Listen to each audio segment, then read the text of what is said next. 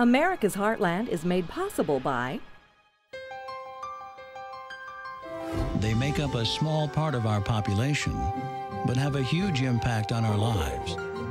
They take business risks few others would tolerate, all on our behalf. They're American farmers who feed, fuel, and clothe the world. Monsanto would like to recognize them for all they do for the rest of us.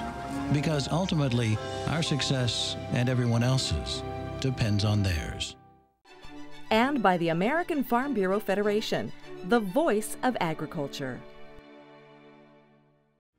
Hi there, I'm Rob Stewart. Coming up, we'll take you to New England, where a very special group of people is preserving part of America's rural heritage by refurnishing and repurposing these century-old barns. I'm Akiba Howard. You know, success in any business depends on energy and innovation. We're here in Nebraska visiting a young farm family whose efforts impact the kind of crops that make their way to your supermarket. Hi, I'm Sarah Gardner. Americans eat more chicken than ever before, so how do producers keep up with the demand? We'll take you inside an Arkansas poultry operation that is pioneering new methods to bring the best birds to market. That's all coming up on America's Heartland. You can see it in the eyes of every woman and man in America's heartland, living close to the land. There's a love for the country and a pride in the brand. In America's heartland, living close to the land.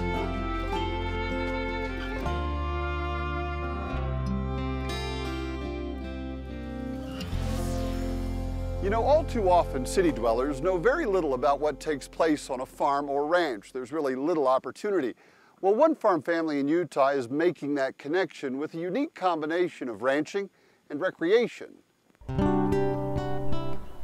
The stunning views across Park City, Utah speak for themselves. The mountains, the blue skies, the red rock cliffs. But rancher Steve Osgathorpe is changing the dialogue about working the land in this outdoor paradise. We saw what was happening in the Park City area. We were either going to have to get out of agriculture, sell our property and leave, but there was no other place we wanted to go, and we didn't want to be driven out. Driven out by tourism. By the early 1990s, this old mining town was becoming a playground for the rich and famous. The Osgathorpes didn't know much about outdoor recreation, but they did own tens of thousands of acres here.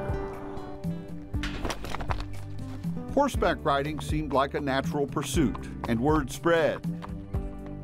Actors Jim Carrey and Jenny McCarthy came, as did pro basketball star Karl Malone, and TV news anchors Matt Lauer and Katie Couric during the 2002 Winter Olympics.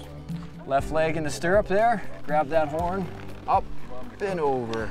The Genco family came west from Baltimore.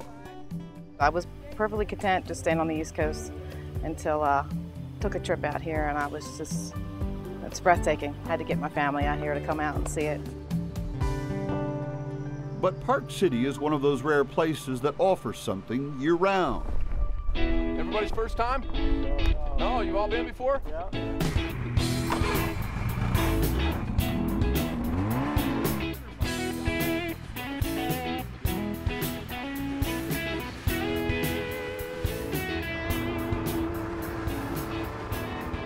And it doesn't hurt to be surrounded by two world-class ski resorts either, resorts that also lease their land. We decided we better get in the recreation mode a little and determine our destiny. I tell people, instead of milking cows now, we milk the public. The humor is a cover of sorts for the serious work this former dairyman is doing on the environment. It looks like you've done some work up there on that hillside. Yes, this is one of the areas that was in our forestry management plan. Osgathorpe and his 6 sons are thinning the trees to make way for others, reseeding hillsides and trails, and improving the quality of the runoff that trickles down to his crops every spring. When we bought this property, it had been overgrazed, and the streams that run out of here in the spring were running dirty, and we knew there were problems, and we wanted to correct those problems because we knew if we took care of it, it would take care of us. And it does. Each fall, the Osgathorpes bring in sheep to graze the nearby slopes before ski season. Their flocks get fed, and the family makes another buck off the land. 28-year-old Mike does it all, but his primary job is sheep. 4,000 head on various pieces of land throughout Utah. Wool prices are up and down, but lamb consistently fetches top dollar. It's kind of been a way of life. We've been, born into it, and some say brainwashed into it. So it kind of gives us all the boys and parents, a chance to keep it going, keep the family legacy alive. It's a legacy more could emulate. The family also grows barley, alfalfa, corn, and wheat, but they understand enough to leave behind an occasional dead tree. It's habitat restoration for birds. Snow that's still left up high. Steve Osgathorpe and his family love this land. And more than ever, they want to make sure it's something future generations can manage, monetize, and enjoy. Our whole goal is to leave this land better than when we found it. Ancient species of horses once roamed the Americas, including Utah, thousands of years ago. Some scientists claim that climate change was the cause of their ultimate extinction. Spanish explorers reintroduced the horse to the Americas in the 16th century. There are any number of success stories in America's heartland, and a lot of them impact the kinds of choices we make when we head to the grocery store. Well, for one farm family, success depends on energy, innovation, and a look to the future. Scott Moore knows that it takes much more than just seed and rain to create the basic ingredient for that loaf of bread on your dinner table. Raising wheat is a year-round effort. His farm makes up just a fraction of the 1 3/4 million acres planted in Nebraska. Working alongside his father Stan, Scott counts on everyone's help to get the crop to market. Hard work's great.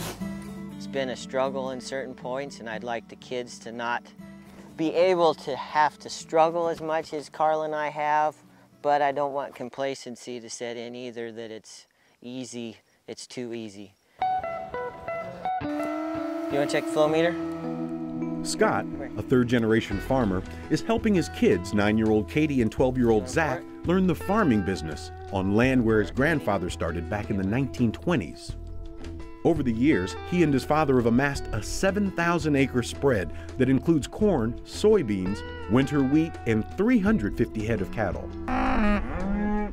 There is no greater compliment to a farmer than to have his son choose to come back on the farm and work with him. We work with each other ultimately about 365 days a year. Is that all we got? Yeah.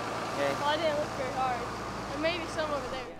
Running a farming operation these days demands attention to not only crop markets, but energy costs, environmental concerns, sustainable farming practices, and machinery issues. As Scott works the land, Hey, Riley, you got a minute? Yeah. his wife Carla works full-time 30 miles away as an agent for a farm insurance company. And when that workday is done, she's back home with another set of obligations and challenges for the farm Lunch is ready. Let's go, guys. and her family. She gets parts picked up in town, runs after us all the time, helps me irrigate, helps us work cattle, does about everything that's possible she can do. Couldn't handle it without her. Carla says helping her husband has become second nature. We can drive down the interstate from here to Lincoln, and he can tell me what was planted in every field along the way for the past 2 to 3 years. And, so just the agriculture stuff that he has, it's in his brain, it's just how he's wired. And is that one pretty crunchy? Mm-hmm, yeah. Okay. Yeah. So this head is ready to go. Okay. So this should be ready to harvest. To improve his soil and forestall erosion, Scott has implemented a no-till approach, planting as he plows under the remains of last year's crop. And if you still look down in the ground here, You can still see, this is last year's wheat stubble. Right, It was standing up here just as tall as we are here. And then this is the corn stalk from the year before that. Oh, okay. Just laying all down there. And what we're building, if we dig a little farther, see all this is, all this is humus and everything that's on the soil. And that turns into fertilizer. And also, if it rains or hard or anything, no erosion.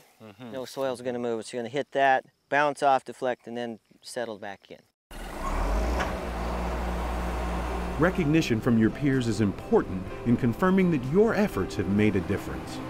That recognition came recently as Scott and Carla were picked as the best of Nebraska's young farmers and ranchers. A nod to their efforts in the past and to their plans for their family farm in the future. To put your operation up against other people in the state and for that panel of judges to say, yeah, I think you're the #1 this year, you know, it's a great ego boost, but you know, it's just an amazing honor to be recognized. Nebraska is one of the top agricultural states in the nation, but the state's expansive farmland was not always viewed as productive. Some early European explorers mistakenly considered those wide open spaces as the Great American Desert. I'm Sarah Gardner. Still ahead, we'll take you to an Arkansas poultry operation where producers have designed some new approaches to meet the growing demand. Hi, I'm Rob Stewart. Still ahead, saving America's rural heritage by saving century-old barns one at a time.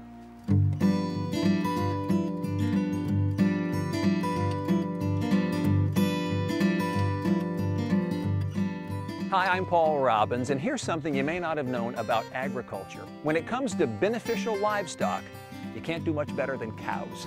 The cud-chewing bovine provides everything from food to fertilizer. Are you up for some ice cream, cheese, maybe some yogurt? Thank a farmer and a cow. But when did this partnership all begin? Well, let's head across the Atlantic.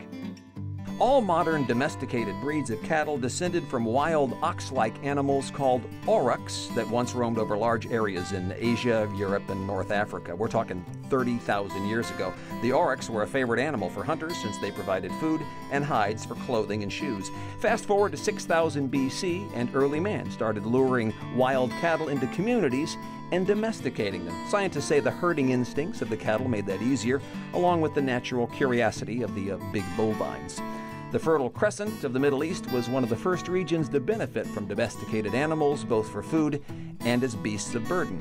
And from there, the good news, or should that be good moose, thank you, spread across Asia, Europe, and Africa. Africa is still home to a large number of cattle, about 230 million animals. The U.S. has about 100 million cattle, but it's India that leads the cattle count worldwide with about 280 million head. That's a lot of methane.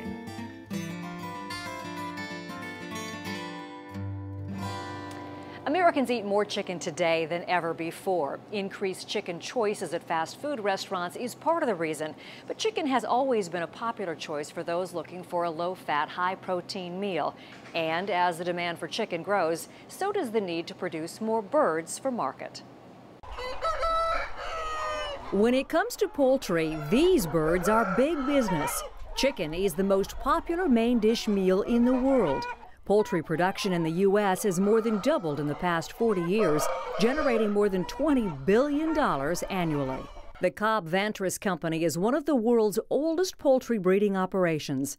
Their farms here in Fayetteville, Arkansas have been breeding birds since 1961. Well, first the eggs come into the egg holding room and they're come in farm racks. That's where we transfer them to incubator racks, and they sit in the incubators for approximately 18 days.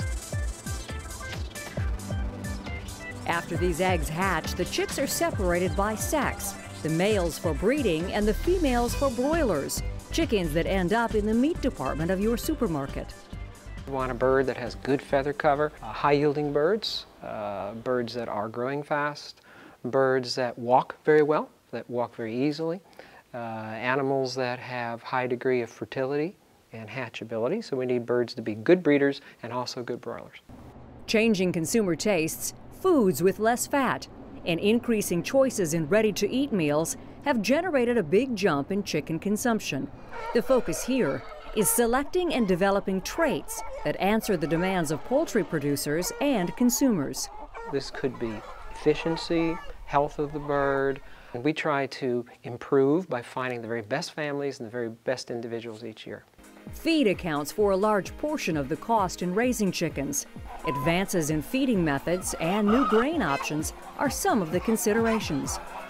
In 1980, it would take about 2.4 pounds of feed for every pound of chicken that we want to grow. But if you look at the efficiency of a bird today, we're looking at birds that consume only about 1.8 pounds of feed per pound. In addition to consumer concerns about cost and quality, poultry producers here and elsewhere also deal with food safety issues in the health of their birds. Biosecurity is important because we have guaranteed our customers that we're going to provide them with 100% clean bird, and biosecurity is the key to reaching that ultimate goal. No one is allowed to enter the hatchery without a shower. We can't enter any kind of clothes from the outside. We have a complete wardrobe on the inside, shoes, shirt, pants, everything. Encounters with production animals require control methods to keep bacteria and pathogens from coming in contact with the birds. And it's obviously serious business, since not only do we have these suits, but we've got booties covering our shoes, we've got hairnets on right down to the gloves. We also have foot pans at each door and hand sanitizers. So if you go outside the hatchery and you come back in, you have to disinfect your shoes and disinfect your hands. It's a known fact that it is in byproducts, it is in corn, it comes out of fields. Salmonella can come from so many different places. So we know that it's coming in. We test for it and we find it. The testers let their feet do much of the work. Their booties pick up bits and pieces of waste and debris from the hatchery. Gathered material is then analyzed. I think through modern technology, probably one of the biggest changes is that we can measure the presence of pathogens probably better than we could many, many years ago. The laboratories, both the state laboratories in the poultry states and also the in-house laboratories of Cobb, are better equipped to detect pathogens earlier, faster, and therefore we can remediate the situation and keep our flocks healthy. Changes in breeding, along with scientific developments, have dramatically increased the amount of poultry produced for sale in the United States and overseas. As producers here like to say, making a better bird. We try to hatch the best and do the best and be the best. We try to put the customer number one and try to be the best. In some early societies, the chicken was considered a sacred animal symbolizing the sun, and certain breeds were developed to provide plumage for ceremonial costumes.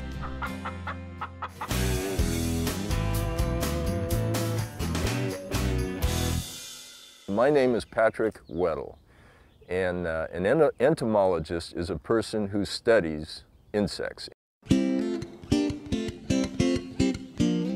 My particular specialty is crop protection entomology with an emphasis in biological control, using natural systems to assist in the control of insects in agricultural crops, particularly orchard crops.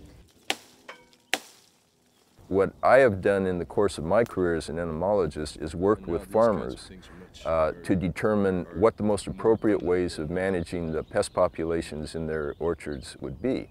So with this, I can look at leaves and shoots from the tops of the trees.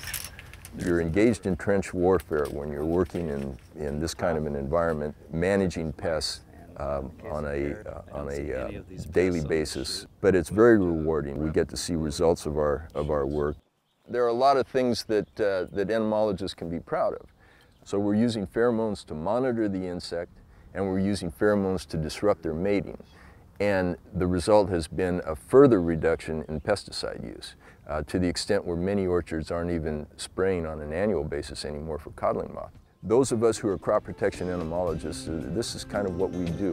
We're resource managers, we're applied environmentalists, we're working with growers in order to help them to be more efficient, because if they're more efficient, they're more economically competitive. Insects have been around for hundreds of millions of years. They were here long before our species was, and they'll probably be here long after our species is gone. So yeah, we have to learn to live with them, and indeed in many respects we have, to the extent that we can learn to be compatible with them. Ultimately, it will enhance our ability to succeed as a species.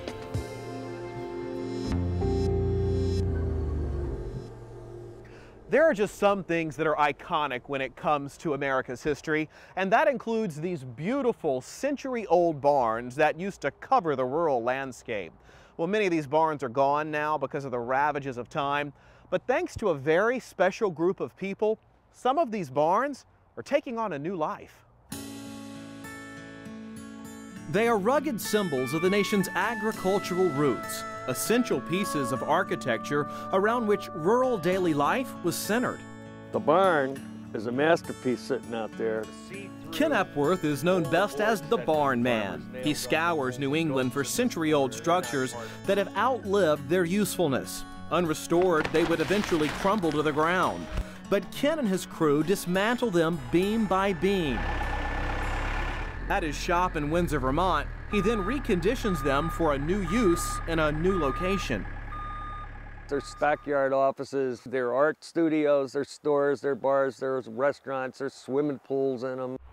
250 years ago, there were thousands of dairy farms and their requisite barns all across Vermont.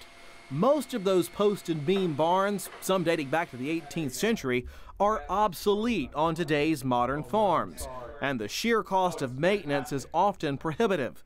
So rather than lose these pieces of history, Ken and his crew restore them. Most of this wood is anywhere from 200 to 500 years. Wow. It really depends on when the barn was built. What a preservation of history. But the wood just doesn't come like this anymore. You can't duplicate it. One of the real nice things about working with old barn timbers is that they're done drying and they're done twisting and warping. Ken's company has renovated more than 600 barns in his 35 years in business. Some still see duty as agricultural structures, but more and more of them have become homes. One of the dead giveaways on barns versus homes is windows, fenestration. A barn typically doesn't have but 1 or 2 windows up high that are just letting light in because it's a storehouse for grain. And they couldn't afford glass when they built these things initially. Barns like these can awaken a community spirit. This land in California's Napa Valley was settled as a farmstead in the 1880s. The current owners at the Nickel and Nickel Winery went looking for other buildings to complement the property's historic home. One of Ken's barns was a perfect fit. It was a barn that was starting to rot away, was in danger of being burned down by the owners, and in fact it was built in 1770, so before the Declaration of Independence, and now has a new life, being the headquarters of our offices for making wine. But history has its price. Restoring a barn can run about $75 a square foot, and that's before shipping and reassembly. The winery structure took 4 weeks to construct once it reached the site. Every single piece was numbered. They do it with little tags, paper tags, and I actually left 1 or 2 of the tags on in the building just sort of to remind us. And then it just goes together like a jigsaw puzzle. For many people, barns like these mean more than simply space and storage. It's a chance to step back in time and sense the history of a different age. There are certain things you have to experience, and walking into the barn and the hand-hewn nature of it, the warmth of it, the proportions of it, that's what seduces everybody who goes into these places. But relocation has its critics. Some say the renovation and resiting of these barns steals something from the original landscape. As we go inside, you can see we did everything we could in order to preserve the feel, while at the same time, in the world of preservation, what you really want is a new and vibrant use for a structure so that it can continue to survive. Ken Epworth sees more barns for renovation on the horizon, often racing the elements of wind, water, and weather before they fall to the ground. I'm barn man, that's what I do. I get up in the morning, my feet hit the floor, and I'm ready to go take it on. I eat it, I sleep it, and that's it. And I've always loved my work. I couldn't have picked a better career. And that's going to do it for us this time. Thank you for traveling the country with us on this edition of America's Heartland. We're always pleased that you can join us. And remember, there's a lot more on America's Heartland at our website, including videos from the stories on today's show. Just log on to americasheartland.org, and we'll see you next time right here in America's Heartland. To order a copy of this broadcast, visit us online or call 1-888-814-3923. The cost is $14.95 plus shipping. You can see it in the eyes of every woman and man in America's heartland, living close to the land. There's a love for the country and a pride in the brand in America's heartland, living close to the land. America's Heartland is made possible by... They make up a small part of our population, but have a huge impact on our lives. They take business risks few others would tolerate, all on our behalf. They're American farmers who feed, fuel, and clothe the world. Monsanto would like to recognize them for all they do for the rest of us. Because ultimately, our success and everyone else's depends on theirs. And by the American Farm Bureau Federation, the voice of agriculture.